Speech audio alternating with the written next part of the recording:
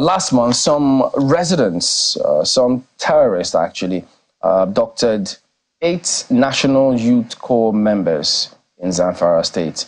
Or they were actually traveling in an AKTC, that's Akwa Ibom Transport Corporation bus from Uyo to Sokoto, then going through Zamfara when the terrorists attacked and kidnapped them along with the driver. We understand that there were eyewitnesses who said that there were actually 11 members, but 3 of those corps members escaped. Then at the moment, we understand that some things are being done to see how they can be rescued. But also, in response to that, the Director General of the NYSC, Brigadier General YD Ahmed, has held separate meetings with the heads of security agencies in the state, and that's to discuss over what can be done, how they can all go ahead and be rescued. So that statement was put out by the NYSC themselves. But this morning, we're joined by Mr. Emmanuel Ete, who is a parent of one of the kidnapped corps members. So he's just going to tell us what's been going on, because at the moment, they say, look, they haven't gotten a word. Terrorists don't seem to be talking to the NYSC. So many people are in the dark about what is going on. Good morning, Mr. Ete. Thank you for joining us today on the program.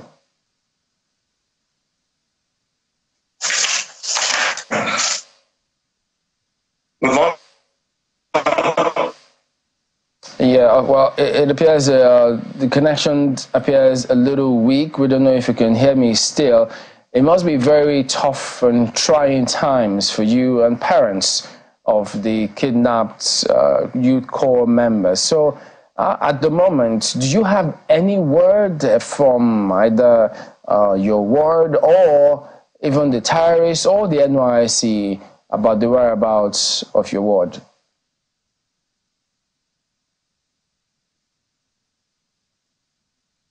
Okay, I can't seem to hear anything. So, I can't seem to hear anything.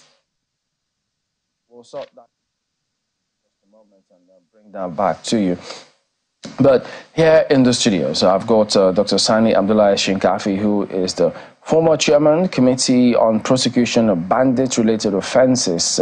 He joins us here. Good morning, and thank you for coming on today on the program. Good morning. You know, just trying to imagine what the parents of those kidnapped persons will be going through. It will be a harrowing experience, and just so many questions making the rounds now. Yes, they say the DG of the NYSC has met with several security agencies, terrain that you know pretty well.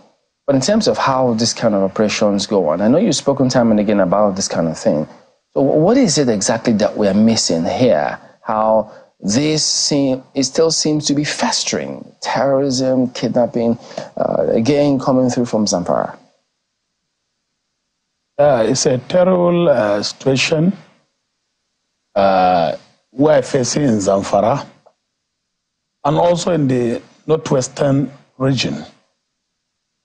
These NYSC corps members were mobilized to Sokoto State for their national mandatory annual national mandatory youth service, and on their way en route to Zamfara highway, their bus was intercepted by the terrorists, and 3 out of the 11 corps members escaped. The driver and the 8 corps members were taken to the bush, and their vehicle was abandoned. But what I've heard, that the police were able to tow the vehicle and is now under police custody. So the issue of this banditry, the government or the federal government must clear state of emergency on security in the west and the northwest region, and most especially also in Zamfara. If they do that, what will change? How will it affect anything?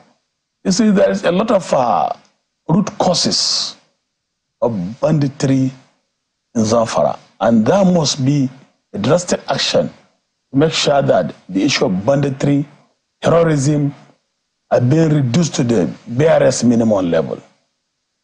I have said it time without number.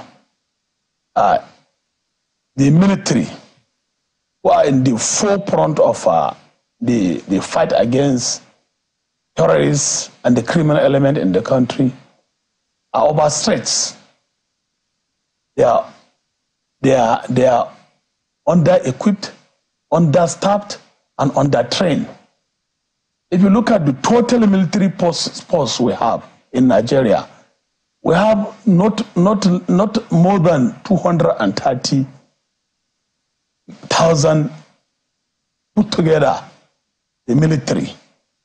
The Air Force personnel are only up to 18,000, and the Navy, 25,000.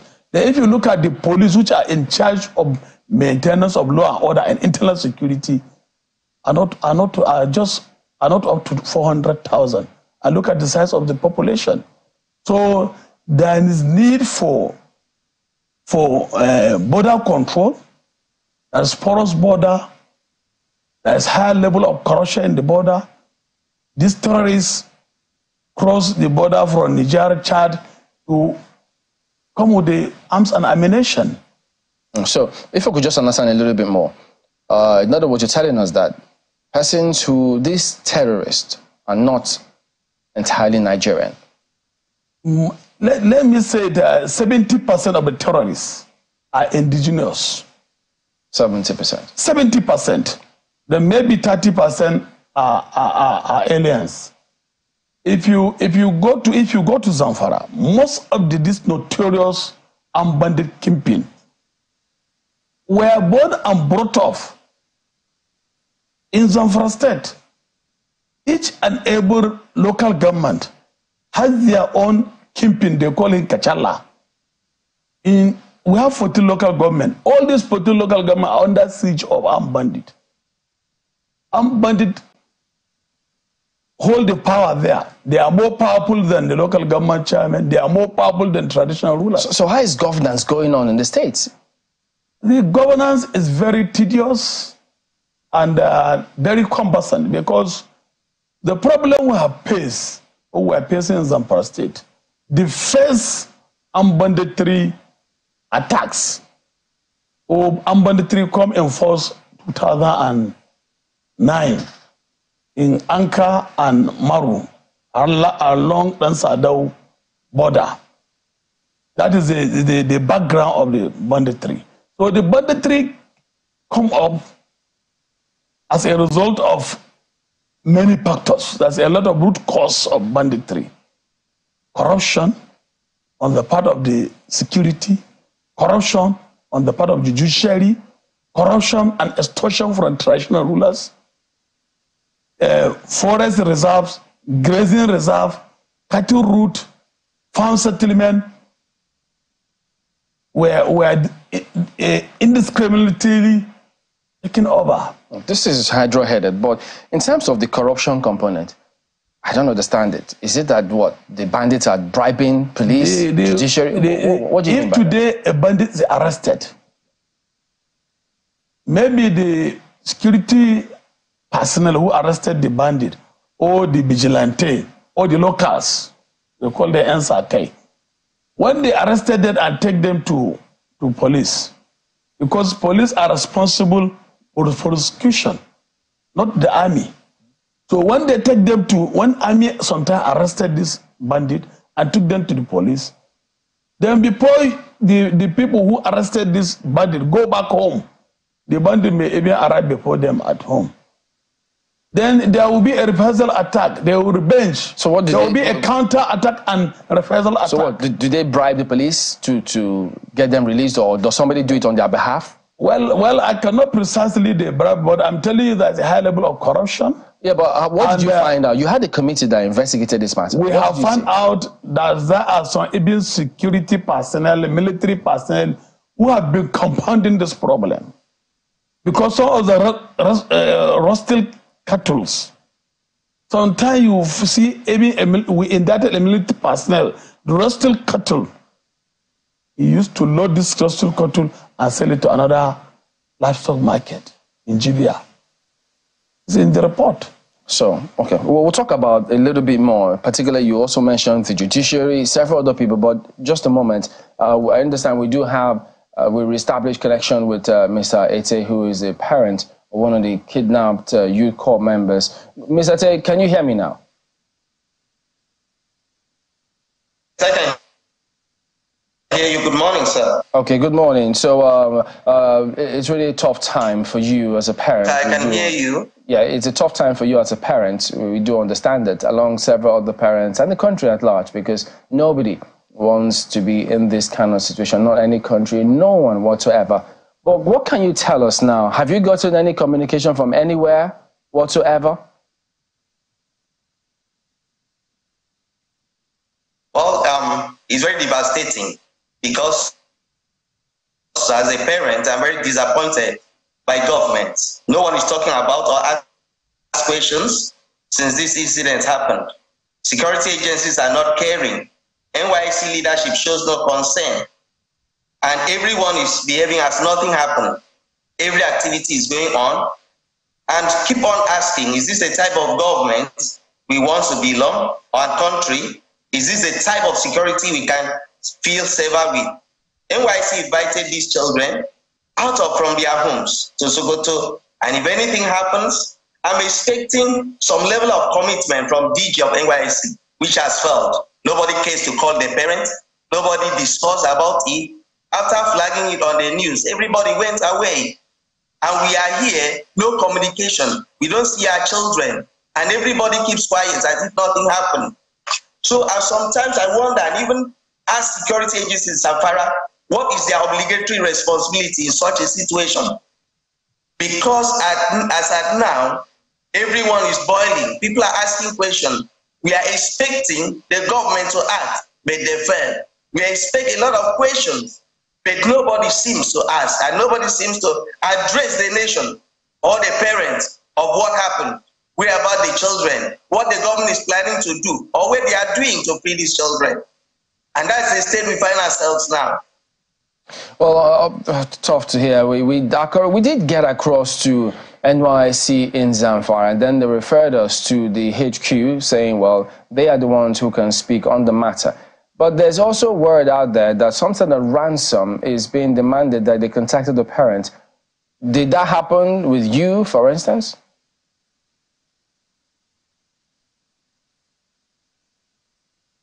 Are you still there, Mr. T? Okay, it looks as if we lost that. So, well, and where are we seeing them? They are no more coming. They are not calling.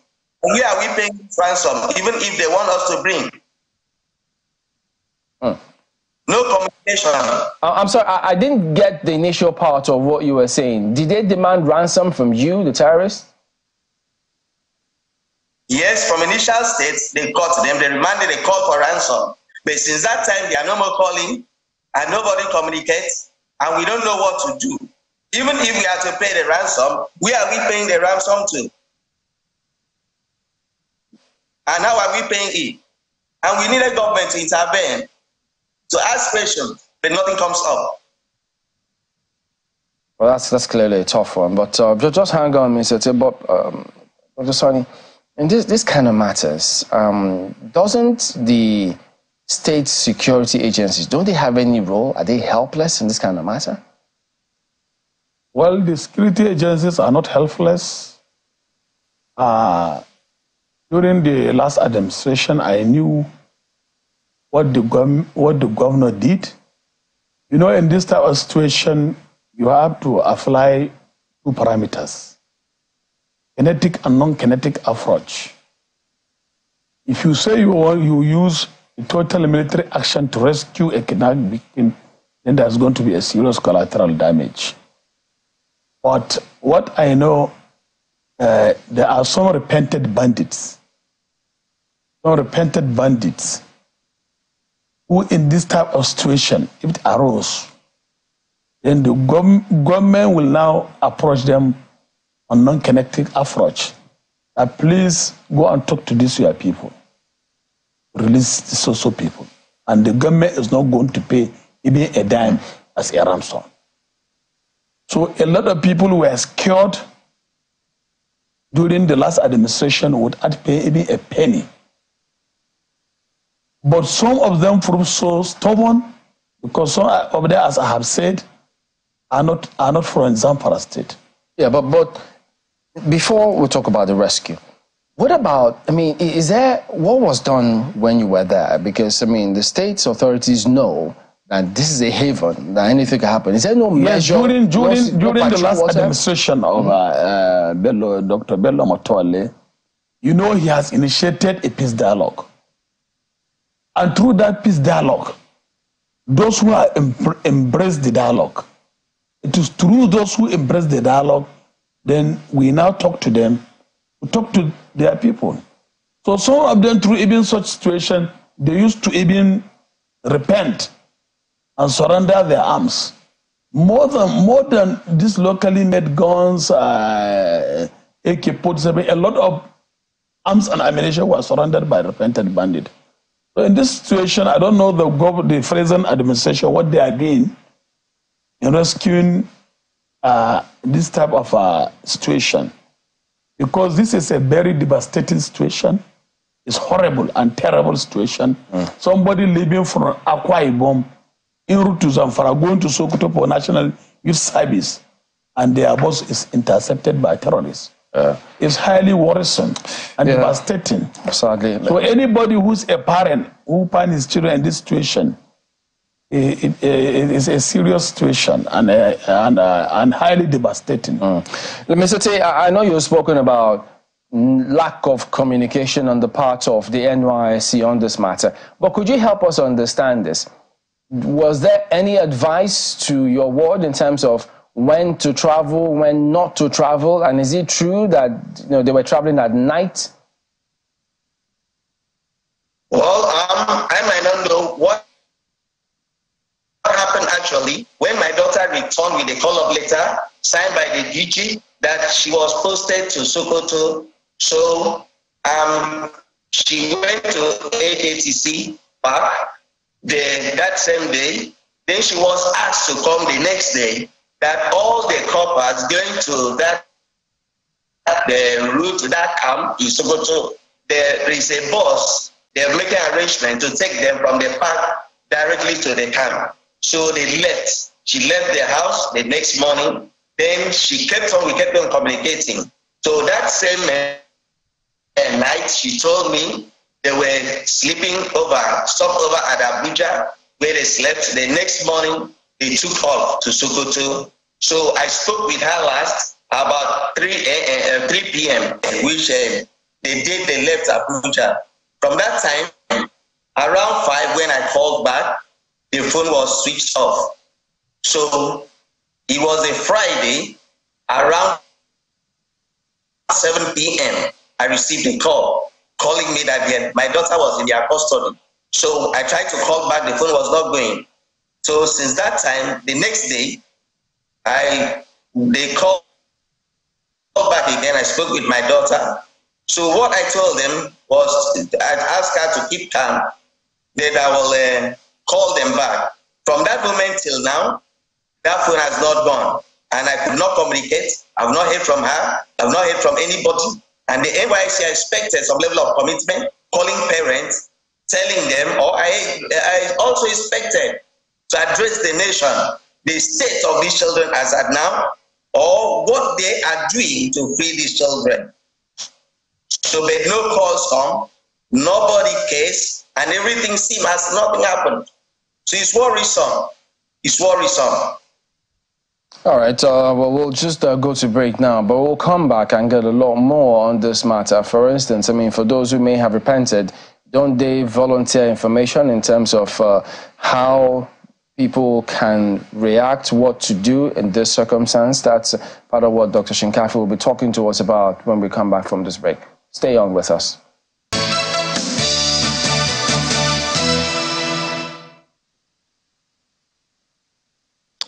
Thank you so much for staying with us to having that conversation around security, particularly in the interest of our young in the country.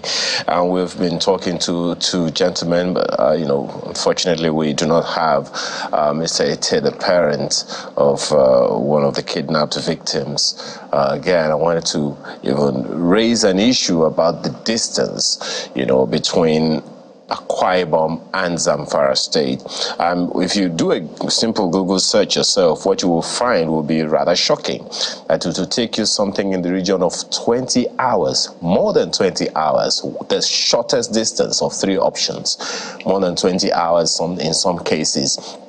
17 hours, whatever number you choose, depending on the time of day that you are going, the kind of vehicle you're using, the kind of the time of day that you are traveling, and all those things. And so those are issues that are in consideration there, and one is wondering if it wouldn't be a good idea for the NYSC, for instance, to take charge of commuting these children across the country, because look at this situation that we've put these parents who have no duty being in the kind of situation that they have found themselves now. And let's just hope that with all of these conversations that we're having, indeed, that parents are getting some feedback from the authorities as we speak, because unless that is happening, I'm wondering if there is anything that we are doing here that we couldn't have done better. But let me come back to you, Mr. Shinkafi. Sitting as chair of that committee on prosecution of bandits-related offenses in Zamfara State, I don't know if you can tell us what are the things you found out as causes. Now, that may sound trite, it may sound stale, it may sound like we've been talking about it forever, but perhaps that will also give some sense to people about what is happening. Are the causes political? Are they economic? Or are they what the police has once called commercial criminality? Well, let me correct you. I'm not the substantive chairman of the committee for now, and the former chairman committee on prosecution of armed bandit and bandit-related offenses. So that is the situation now. I'm not the present chairman, and I don't know who is the chairman now, but I'm the former chairman of the prosecution of armed bandit-related offenses in Zamfara State, under the administration of Dr. Bello Matola Marado, who is now the present Minister of State for Defense. So the root causes of banditry in Zamfara State, it has a lot of components. And initially or historically, banditry started from herders and the farmers' clashes and turned to cattle rustling, metaposed to cattle rustling, and also advanced to kidnapping or ransom, killing, displacement of innocent people from their ancestral homes, and rapes and armed robbery. But there's a lot of causes. Indiscriminate allocation of forest reserves, games reserve, grazing area, cattle routes, and there's higher level of corruption in the judiciary, among the security agencies, and the extortion of these Fulanis by the traditional rulers. There's forest border, there's a lack of border control, there's illegal immigrants who are not Nigerians, who have joined banditry. So in a nutshell, banditry is a criminal enterprise where a lot of people come together to commit a crime as armed bandits. Armed bandit doesn't have any ideology.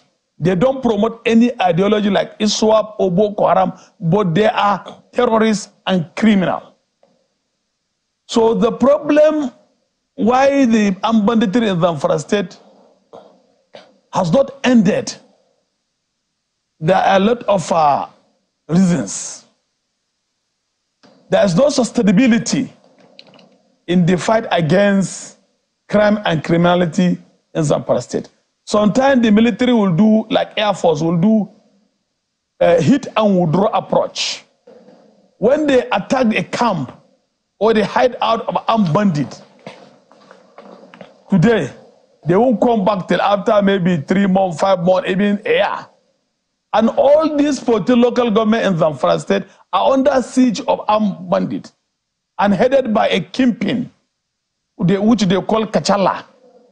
And all this they had out during the MD Gusau Committee for finding lasting solution to armed banditry, were able to identify their hideout and their camps and their leaders. And we handed over this report to the state government, and we handed over the list of this hideout to Air Force and the military. But the military in Zamfara state are overstretched. They are under-trained, understaffed, under-equipped. And the terrain there also is not conducive, no accessibility, no access road. So, and even some of the traditional rulers, because Zamfara state is also a state where it has been, there's a population of traditional rulers. It's only in Zamfara state we have 19 emirs, more than 278 or 300 district head, more than 1,000 village head. So some of these traditional rulers were indicted for aiding and abetting armed banditry in our committee reports. So there's a lot of root cause that if the government is ready to fight this armed bandit, there must be a total military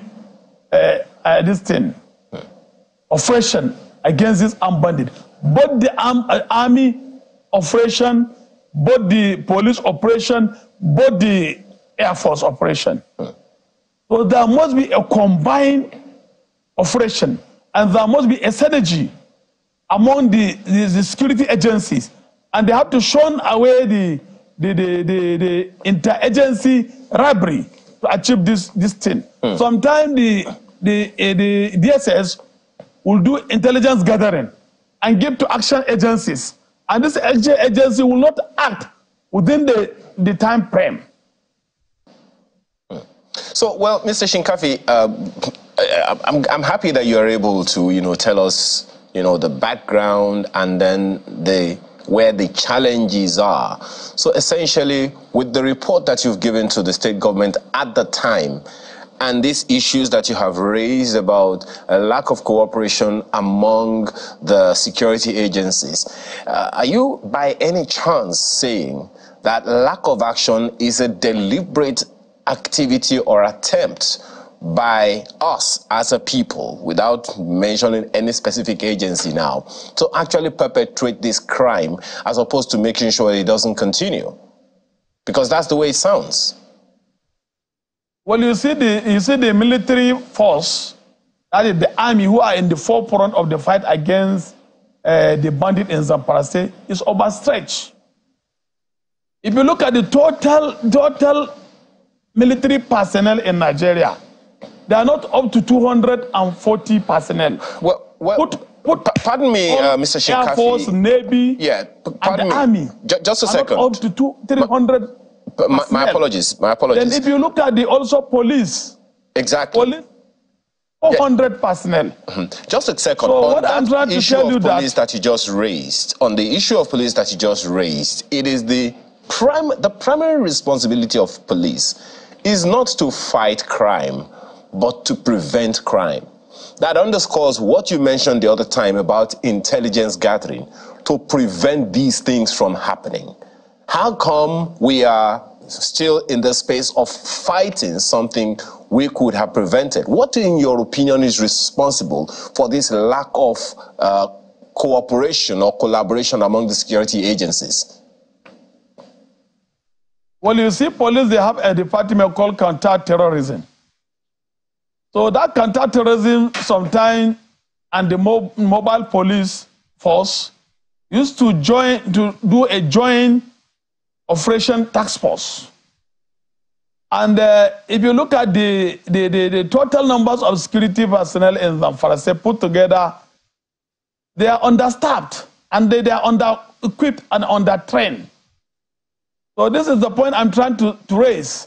And you know, like Shinkafi, where I come from, and the Zulmi local government share border with the Niger Republic. So there is population of small and lighter arms into Zamfara state through the land border. Well, Mr. Shinkafi, and the part of the go ahead, please. Go ahead. Part of the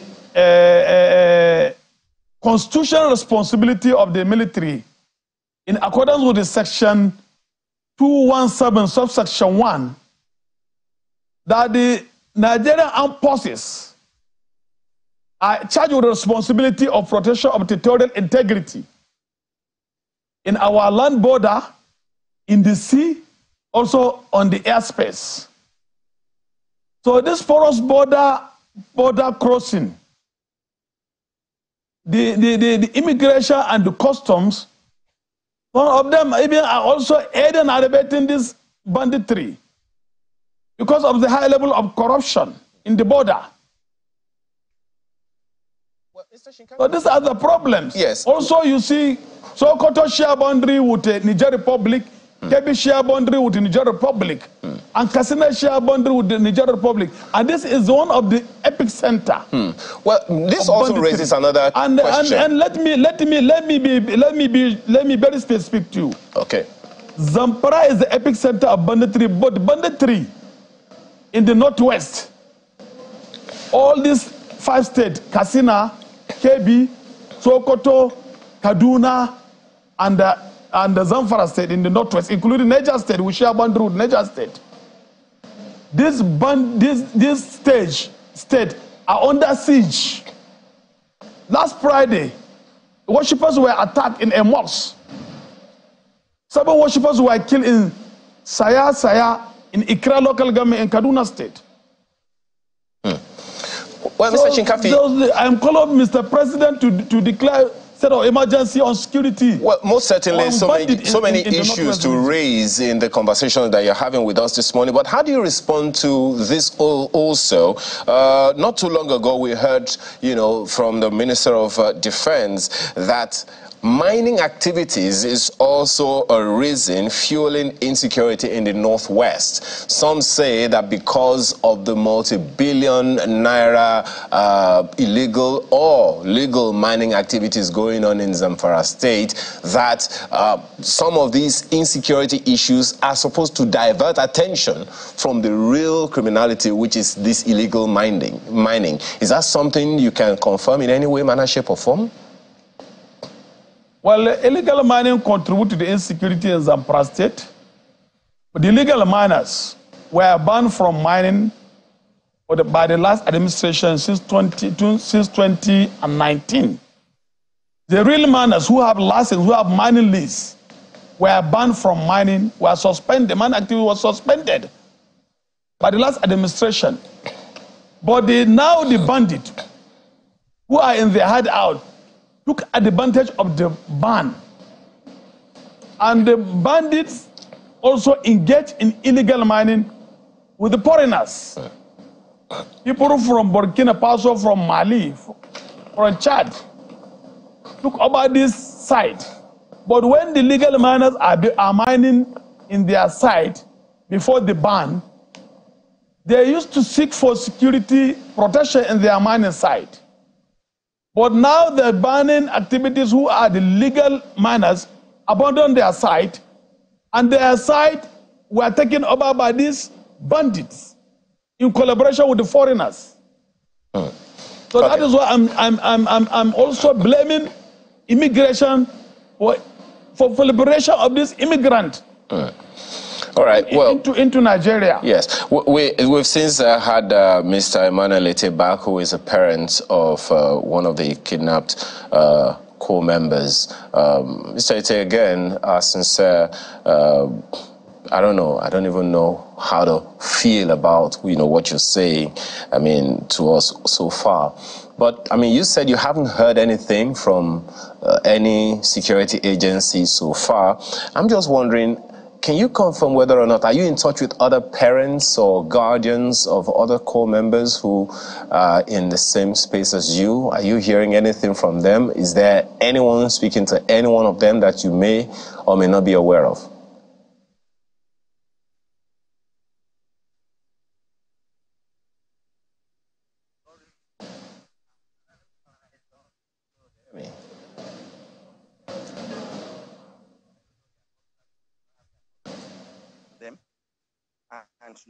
Mr. Ete, can you hear me?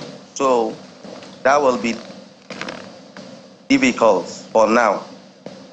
So I didn't quite catch much of what you said. Could you please go again?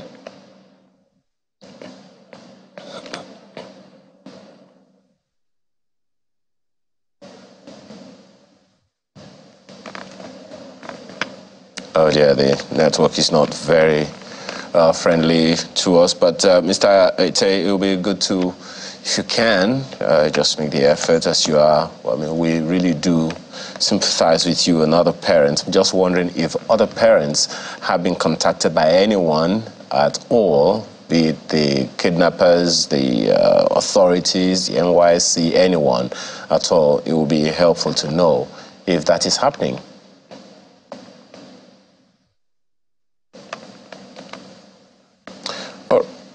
All right, well, let's come back to you, Mr. Shinkafi. So this situation right now that we're talking about this kidnapping thing, it's not the first time. It's been happening over and over again. I mean, you've also spoken to some of these things, and it would seem like insecurity is manifesting itself in different ways, manners, shapes, and forms. But the most troubling of all of these, for me, is what you said about us having information that a crime would be committed and no one does anything about it timeously. At whose desk do we put this particular information? Well, after the compilation of our report, the report was handed over to the governor, and the governor will have made some recommendations, and the former governor have taken steps to implement the recommendations. Some of the traditional rulers were indicted in that report. Some were dethroned and taken to court. And also, from 1999 to 2019, all the land allocated, the palm lands, the grazing reserve, the forest reserve, the cattle route, which were indiscriminately allocated by the traditional ruler, all the land were revoked by the previous administration. It's one of the measures. And also the governor come up with this dialogue. Some of the notorious bandits were able to repent and surrender their arms and ammunition, and they were reintegrated into the society. But with the present situation now, there's a serious resurgence of this armed banditry and other criminal element in the state. So what this administration is doing, I'm not part of it, and I cannot only brief for the governor or neither for the commissioner for security. But all the reports we have handed over to the government, and governor have done a lot to address the issue. All right. The major problem we have faced in Zamfara State, most of the politicians are toying with the lives of the innocent people, playing politics with the armed banditry or insecurity. Okay. In this last election, there's a lot of this campaign of calumny on this issue of insecurity. All right, just one more, pardon me, just one more thing before we go, to wrap up on this matter. If you can make it brief, that would be nice. Now, for those you say repented, terrorists that repented while you were in office, don't they volunteer information in terms of the mode of operation of terrorists such that when cases like this happen, security agencies know how to respond? Does that happen? Who did they pass information to? Are you aware of any? Well, the repented bandit, I know, the Frozen governor says not going to go into any peace dialogue with the bandit. What about the former government? But the former governor has gone into dialogue. If this type of situation happened, we used to reach out to this repented bandit, and this repented bandit will work with security agencies to either rescue them or to also collect them from their captors. Okay. Yeah. And without paying any ransom. Without paying ransom? Without paying ransom. Okay. Yes. But this administration, I'm telling you, many people were killed, many people were kidnapped. More than 2,000 people were killed. Any place in Zamfara, any 14 local government is safe. So I'm calling on the leadership of NYSC to stop posting youth corps members to Sokoto, Kebbi, even Zamfara. Well, this is going to hit at the heart of the NYSC, how they handle this particular matter, because it's a very, very serious matter entirely. And they need to also communicate to the parents if they haven't done that, because you just heard one of the parents say, no word from the Corps. And we'll also keep trying to get across to the government and the governor to see what their response will be on this matter and security generally moving forward. But we have to thank you for coming on this morning. Sani Shinkafi, former chairman, Committee on Prosecution of Bandits-Related Offences.